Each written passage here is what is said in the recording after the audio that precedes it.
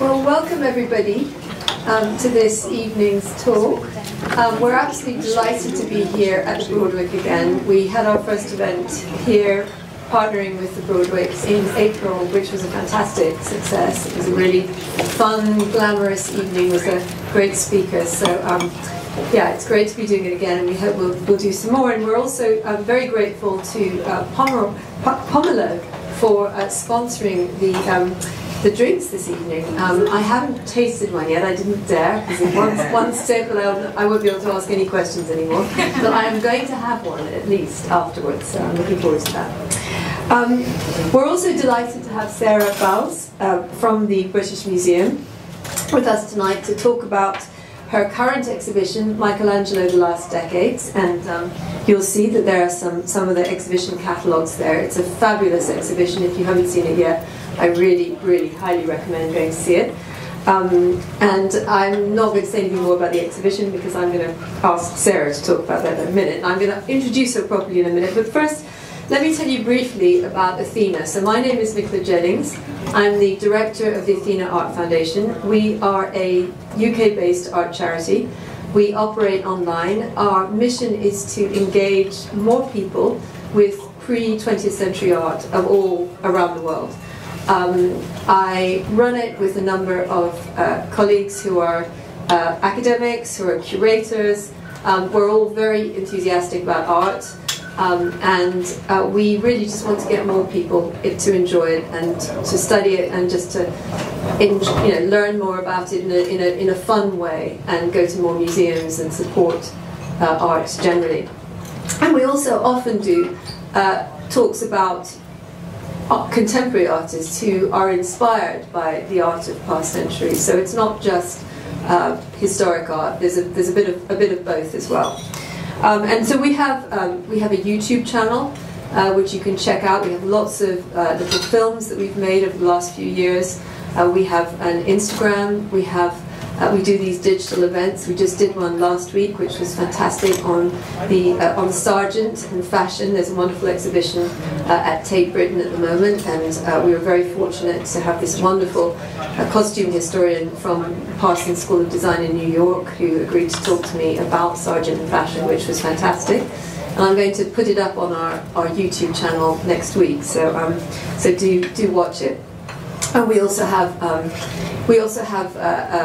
what else do we have? Digital events, a website. So yeah, please do check it out. And we're also setting up a new small club for anybody interested in coming to little gallery events to get sort of insider access to things called the Owl Club. So if you want to know more about any of these things, please do ask me or Luca after the talk.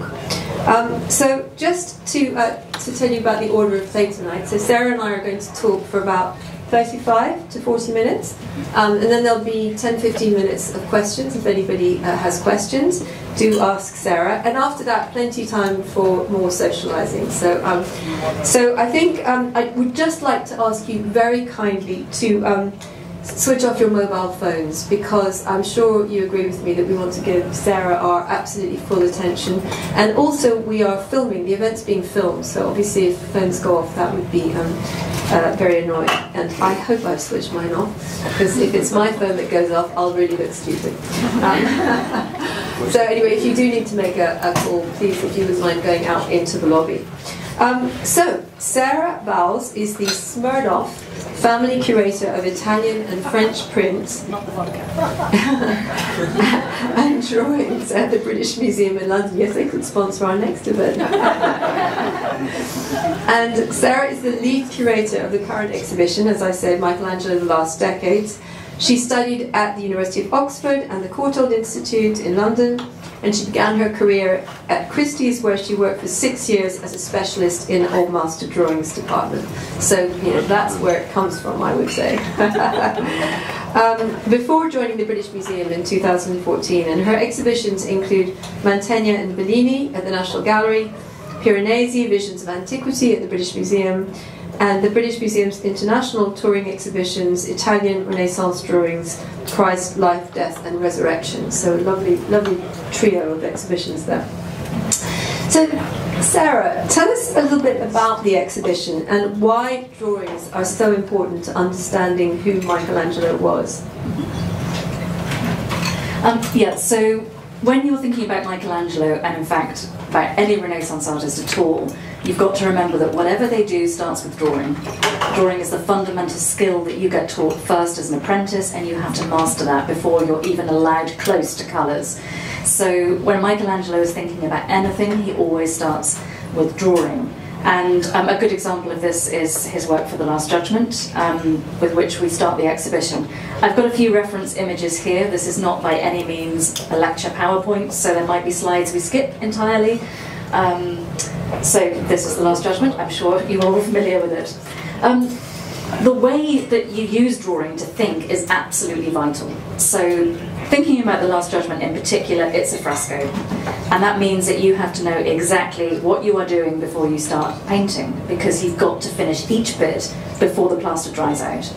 And so that's why we have these amazing preparatory studies from several different stages. Michelangelo is here using drawing as a way to fathom the entire composition.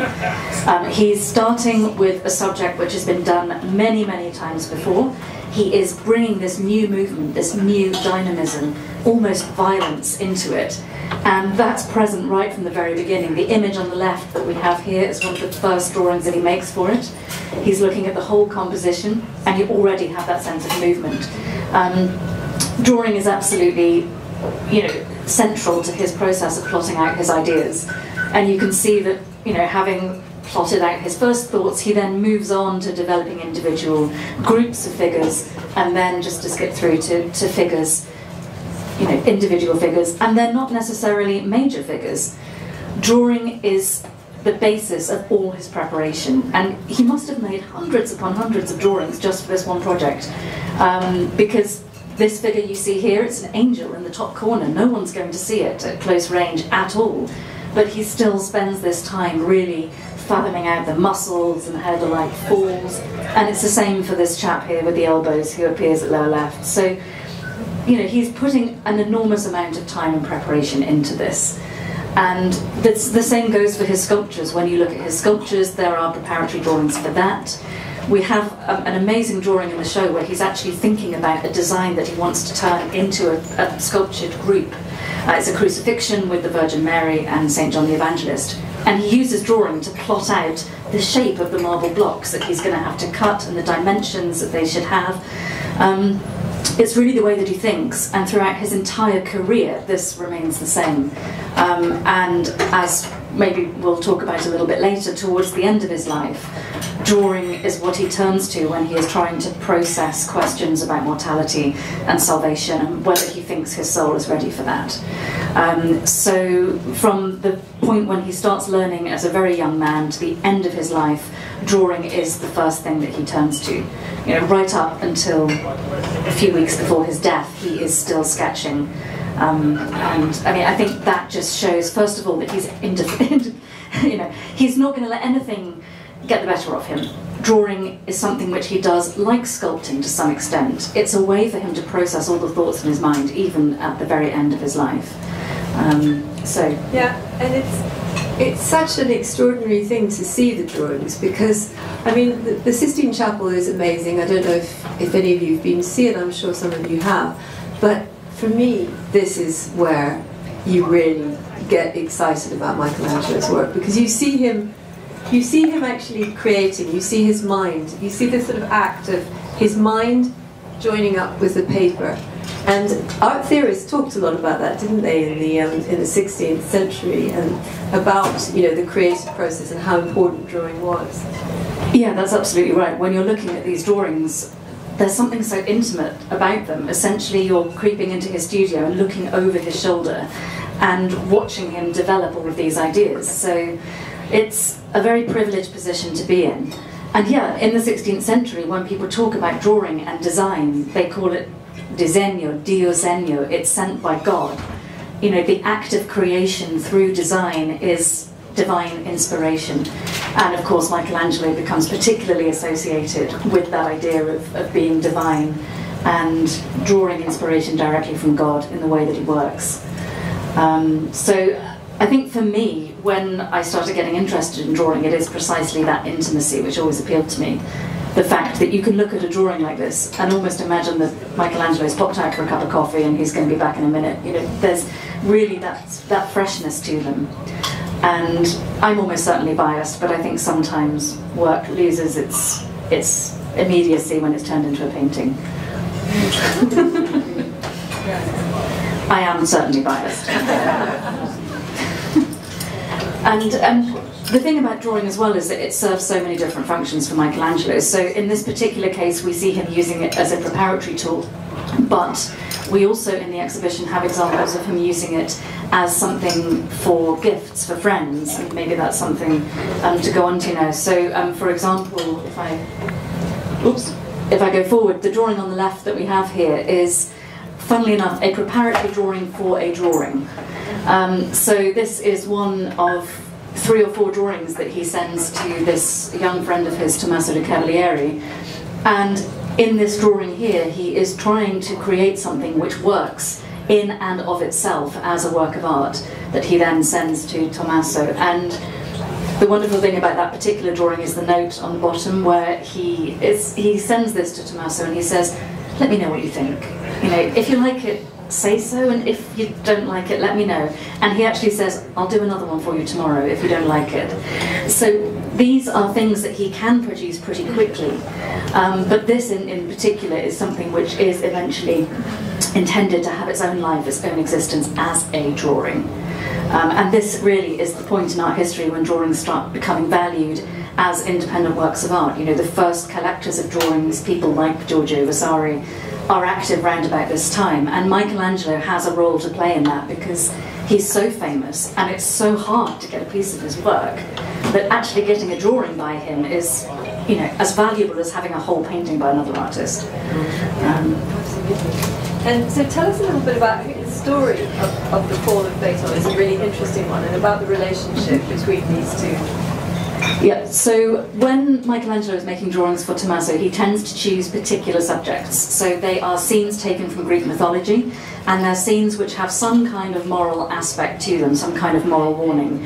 So the story of Phaeton is that he is the son of the sun god, Helios, and Phaeton is immortal, and essentially has been telling his friends that he is the son of a god, and they just don't really believe him. So he goes to his father and he says, "Look, Dad, please, can I borrow the chariot of the sun and just drive it across the sky one day? You know, I can prove to everyone that you really are my father." And the sun god Helios says, "Don't be an idiot." He says, "You know, even I find it difficult to control the horses that pull the chariot. You will have no chance." But Phaeton just will not let it rest, and eventually Helios has to give in. And so Phaeton takes the sun chariot and starts driving it, and of course the horses go completely wild. The sun ricochets around in the sky, it comes low in Africa and burns the Sahara Desert barren, and eventually you have Zeus, who has to come in here at the top, literally Deus Ex Machina, on his eagle with his thunderbolt, and he shoots Phaeton out of the sky to halt all of this destruction.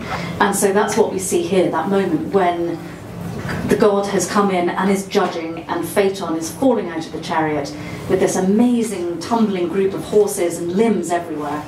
And he's falling down towards the ground where his sisters, who are grieving, are being turned into poplars, and in the background his cousin or friend, depending on different sources, Cygnus, is being turned into a swan. And so it's basically a warning against arrogance. You know, be very careful what you do. Don't run before you can walk. Don't get cocky about what you can actually cope with. Which, when you think that these are being sent to a young man who's barely out of his teens, there is a certain element of a moral warning there. But the really interesting thing is that Michelangelo is creating these drawings for Tommaso at exactly the same time that he is starting to think about the Last Judgement. And I think there are parallels. So in both of these compositions, you have a god enthroned on clouds who is in the act of judging. Then in the next layer down, you have this group of tumbling, intertwined figures who are, you know, being judged. And at the bottom here, you have figures who have been damned or cursed or transformed in some way. And this, I think, is a really good example of how Michelangelo's ideas can be translated very easily between different compositions and also different sections of thought.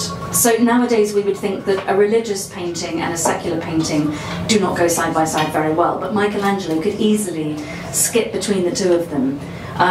We have another drawing that he made for Tommaso da Titius, which again is a mythological scene, an ancient sinner who is condemned to have his liver eaten by a vulture because, you know, every day, liver grows back overnight, vulture comes back the next day, has another meal.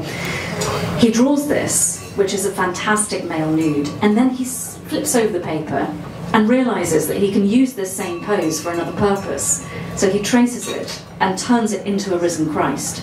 So you have that direct link between a pagan sinner and the Saviour, which I think shows the flexibility of his imagination very well, and also the sense that there's this grey area, this very unclear dividing line between these two different aspects of his work. Will you tell us a little bit about Tommaso di Cavaliere and Michelangelo? Because, you know, we hear about Michelangelo's passion for this young man, and it would just be nice to know a little bit more. Yeah, so Michelangelo and Tommaso meet at the end of 1532. So at that point, Michelangelo is in his late 50s. Tommaso is 20 max. We're not entirely sure when he was born. And Michelangelo is basically overcome straight away. What happens is that the following year, 1533, basically sees this flurry of correspondence, because Michelangelo's in Florence, Tommaso's in Rome. So once Michelangelo moves back to Rome, they live literally a few streets away, so there's no more need to send letters. But for this sort of very heady first year of their connection, we do have a lot of evidence.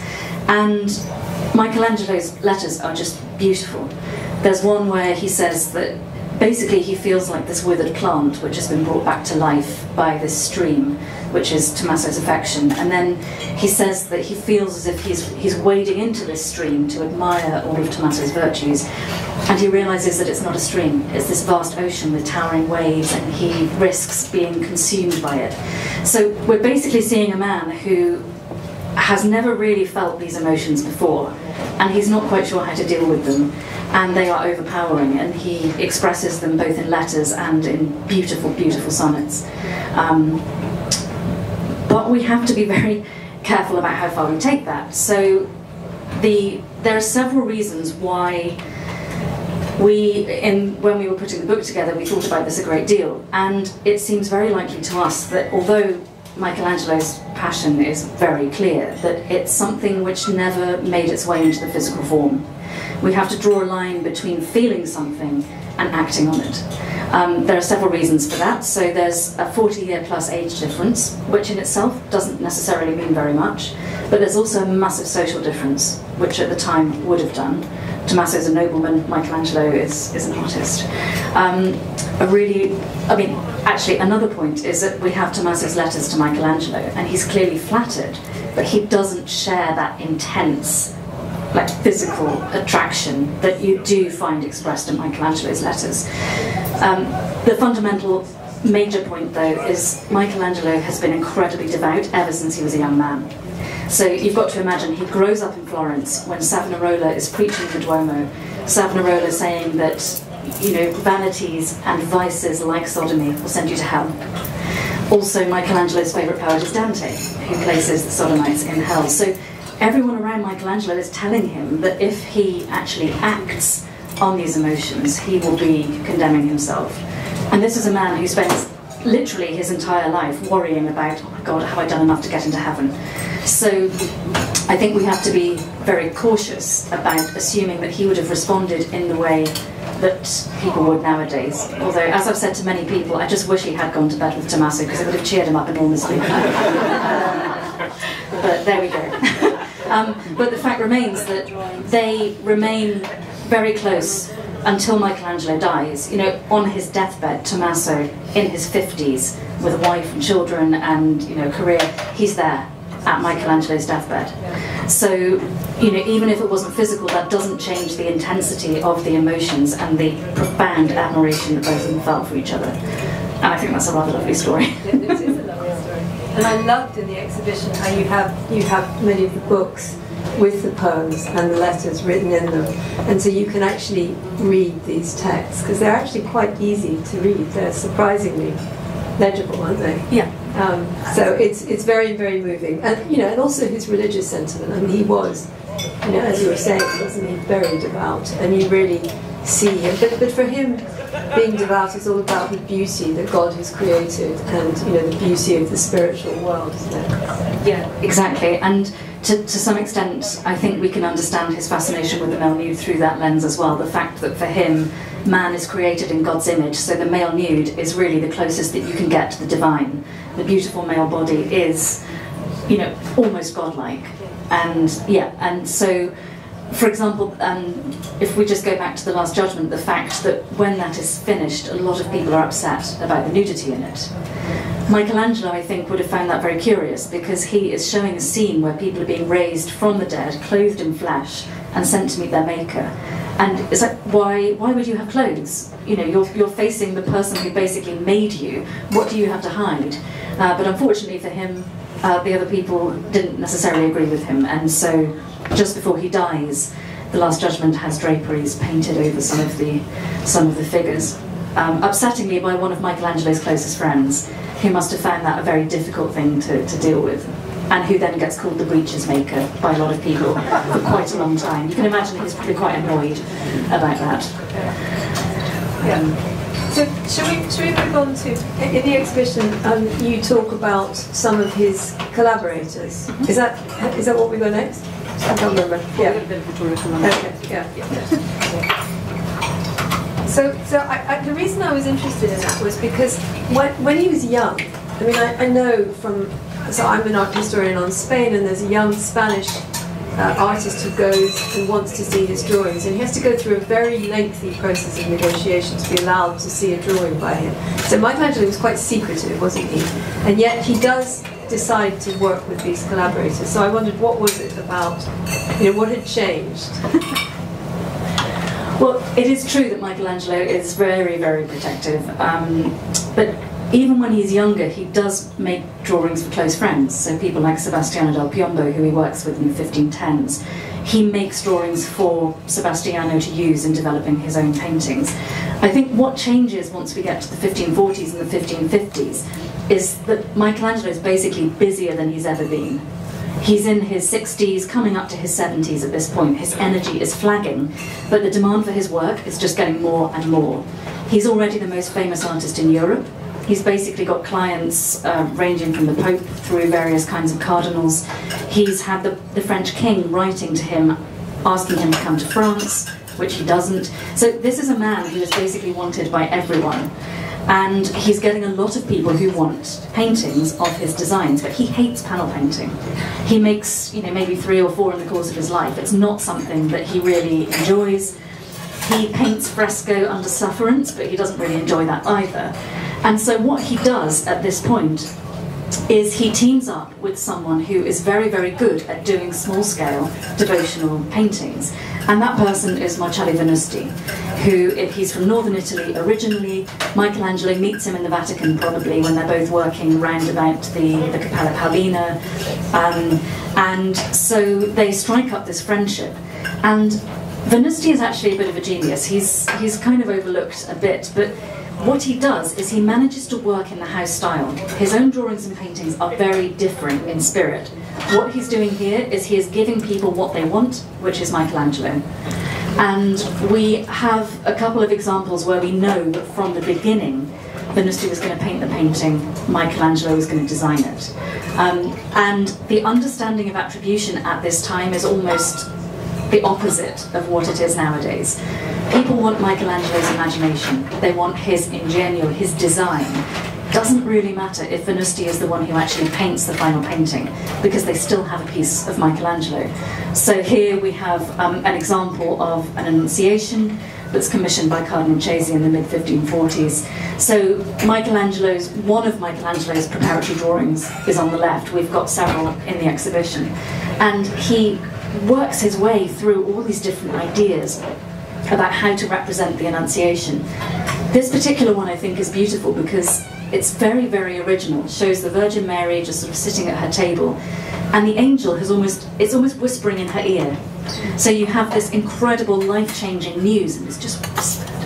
And I think there's something fantastic about that. It speaks to his own understanding of religion as something very personal and very intimate, which we see across a lot of his work. So then it's developed into this finished modello. This drawing from the Morgan is in a bit of an attributional limbo at the moment.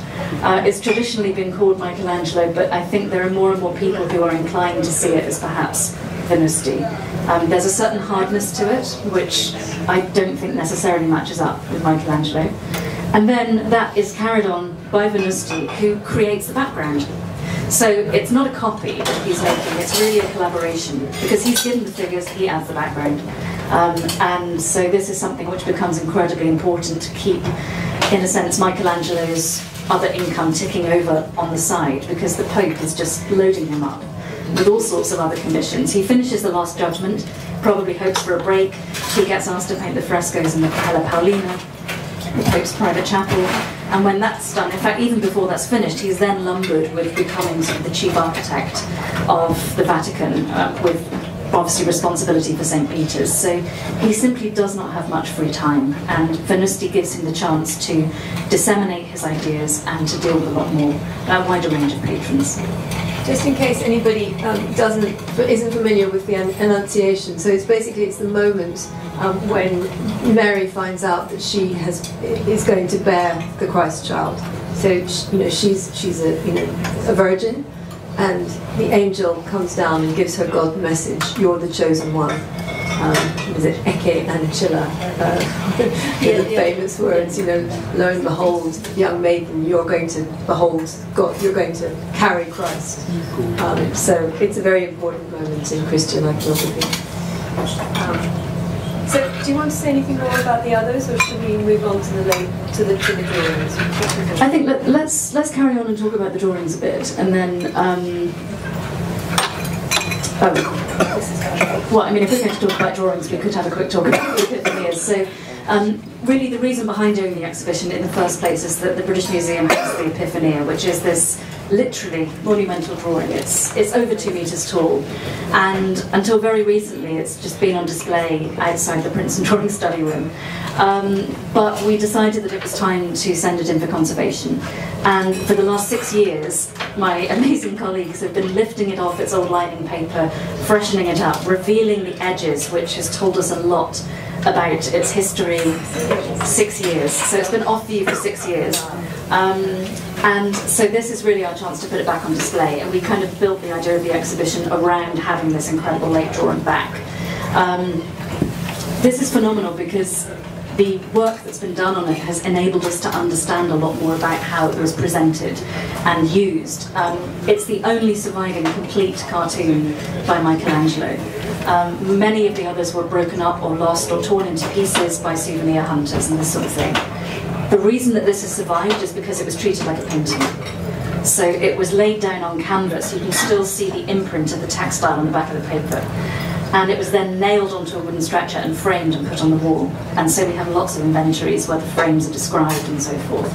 So that's why it's lasted today. And at the centre of the exhibition we have this, and we've reunited it with this painting that was made after it by Michelangelo's biographer, Ascanio Condivi, which is quite fun. It's the first time they've been back together for half a millennium since they were made.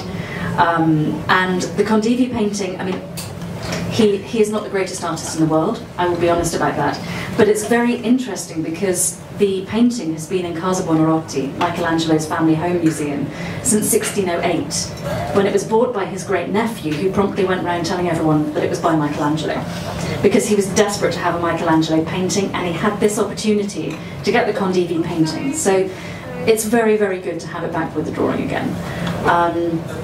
And the drawing itself is a real mystery. We have no idea what's going on. We have the Virgin Mary in the centre, we have the Christ child underneath, and we have St. John the Baptist here, but aside from that there is a lot of theory going on about who the other figures are and what it means. It's called the Epiphania, which is when the three kings come to visit the infant Christ. But that's only because after Michelangelo's death, the local clerk is brought in to make an inventory, and he basically has to describe what he's seeing. So he's shown this. He sees the Virgin and Child and maybe 3 grown men, and he just panics and he says, okay, right, that's the 3 kings with the, coming to visit the child. And we've called it that ever since, but it's not that at all. The closest that we've been able to get is that it's probably some kind of allegory of the divine nature of Christ. So you have Christ between the Virgin's legs, referencing the virgin birth, and she seems to be pulling aside some drapery to reveal him. She's making this rather violent gesture towards St. Joseph in the background, which could be interpreted as the fact that Joseph has nothing to do with the child, emphasising the divine nature. So there is still a lot to unpack, and answers on a postcard if anyone has any bright ideas. So this gives you a sense of the kind of drawing that Michelangelo is doing, say 1550. This is about 15 years before he dies. We are moving away from that very robust, masculine body that we saw with the Last Judgement. And this is something which becomes really obvious as Michelangelo gets older. His figures become more monumental, more solid. There's a real density to them that you don't really see when he's a lot younger. And if we go here, so this new style of drawing really comes to fruition in these very, very late crucifixion drawings, which we have at the very end of the show. And I was talking earlier about the functions that drawing has or have for Michelangelo. And this is a particular example of him using drawing actually as a way to meditate spiritually. So, along with Tommaso de Cavalieri, another of his friends who we spend a bit of time on in the exhibition was Vittorio Colonna, this amazing religious poet for whom Michelangelo made religious designs which he used as devotional tools to meditate. So Michelangelo is trying to undertake that same practice, but he is actually using the act of drawing, not a finished drawing or a painting, as a way to meditate on the prospect of mortality. When he's making these, he's in his 80s. He's lost virtually everyone around him, including very recently the servant who'd been with him for 26 years and who he was banking on to basically look after him in his old age. The servant had a wife and 2 small children. It was a surrogate family for Michelangelo, and at a stroke he has all of that ripped away. And so he's feeling very lonely and very sort of freshly aware of death and what that might mean. And so he's using these drawings as a way to try out different ideas about the psychology of loss and also the hope of salvation, because the crucifixion isn't just miserable, there's also that hope that you'll be resurrected at the end of it. But you can see that that drawing style has now become very smoky, very ethereal. You know, the physicality of the body is no longer something that interests him. He's much more interested in sort of the spiritual body, if you like. He's also probably not as, his eyesight's probably not that good anymore, and he may not be able to carry out. So he's kind of making a necessity into a virtue in a way, isn't he? Yeah. His eyesight probably was failing, but the real difficulty that he was having was with his hands, because we have the thing about Michelangelo is that he wrote a lot of letters, and people kept the letters, because at that date, if you got a letter from Michelangelo, you saved it. So we have about 500 of his letters that survive, and they are incredibly valuable for giving us a sense of his everyday life, the kind of person he was, and his health issues. And so we know that from the summer before he died, so mid-1563, his hands suddenly start going. I think by that point he'd done these drawings, but I think you're right that we also do see the earliest stages of that failing dexterity here. And there's this really poignant moment 2 months before he dies where, you know, having written letters obsessively for his entire life, he finally has to give up. And he says, look, my hand just isn't obeying me anymore. Other people are going to write for me now. He says, I'll still sign them, and he does. We have so we have that letter in the show, which is the final one that he ever wrote himself. And we also have the final letter that he ever signed 4 days before his death, which is probably the last time he ever picked up a pen, because I mean the signature is virtually illegible, and it's really poignant. You have this man who's been using his hands obsessively for, you know, over 60 years, 70 years, and suddenly all of that has been taken away from him. The functionality that made him who he is has gone. And it's that really, really poignant moment where he finally has to give in to what age actually means. You know, he dies 2 weeks before his 89th birthday. He is still powering on right up until the end. You know, he is determined as anything, but even he eventually has to give in to the demands of physicality, and I think that's really sad. Well, I think that's, if there's nothing else you particularly want to say, I think that's a lovely place to end. Okay. I mean, it's a very sad place to end, but I think it's not an upbeat exhibition. He dies in the end. Yeah. Sorry. No, but it is upbeat. No, it is upbeat, because you'll go and you'll just be so overwhelmed by how beautiful and how extraordinary these things are. That, you know, and the book is £35. Is that right? Yes, yep. Yes, great. So do come and you could get Sarah to sign one for you. Anyway, thank you so much, Sarah. Would anybody like to ask questions? I'm sure somebody will. Please do. That's why I'm here. Yeah, I've got a question. So how old was Michelangelo when he was sort of attending the preachings of Savonarola? He must have been really young. Yeah, he was. So he was in sort of his late teens, more or less, or sort of early 20s. He's very, very young, and he's at a very sort of influential stage in his life. So Conceiving, the guy who painted the Epiphania and also wrote the biography, he actually says that Michelangelo has said to me that he can still hear Savonarola's voice in his ears as if it were yesterday. So, you know, he, even 60, 50 years later, that is still a huge impact on him, and he is very conscious of it. Yeah. And I think, imagine so like Leonardo wasn't parading his atheism at the time, really. They weren't in touch very much, but he was like a little bit older, but he wasn't really. Leonardo was a little bit older. I'm not quite sure how Leonardo felt about Michelangelo. Michelangelo didn't really like Leonardo, but then he didn't really like Raphael either. He didn't like quite a lot of people. Yeah, there's this famous story, because of course they were both in Florence in 1504, there's this exhibition coming up at the RA this autumn where they're looking at that moment where you have this interaction. You've got Leonardo, Michelangelo and Raphael in the same city. And yeah, Michelangelo is known as an expert on Dante, Leonardo is hanging out with some friends talking about Dante. They see Michelangelo coming and Leonardo says, well, let's ask Michelangelo what he thinks about this. And Michelangelo goes to his default, which is paranoia, and assumes that everyone is making fun of him and basically says, well, you explain it, and storms off. So, you know, he's not the easiest person to get along with. So his interactions with Leonardo were pretty limited, I think. But yeah, I mean, the extent to which one really could be atheist at this point is an interesting question. So yeah, maybe that's something to think about in a bit more detail. So I might have missed this, but does Helios die when he gets struck out of the sky? Phaeton. Yes. Sorry, yeah. Yeah, the Greek myths are unforgiving places. He dies. So I read that like his head survived. Oh, that might be Orpheus. Okay. Yeah, the poet. His head gets cut off when he's killed by Maenads. As I said, it's a pretty ruthless place to be. And his head then goes floating down the river, singing a strange song. That's Orpheus. Yeah. Right. Yeah. Basically, just don't use a time machine to go back to Greece because it may not end well. I'll try not to. Yeah. Anyone else?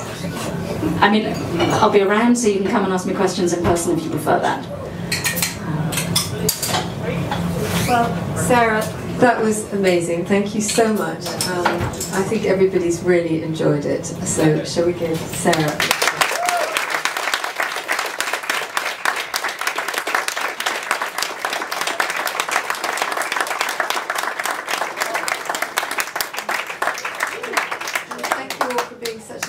attentive audience, and may the fun go on. Thank you. Thank you.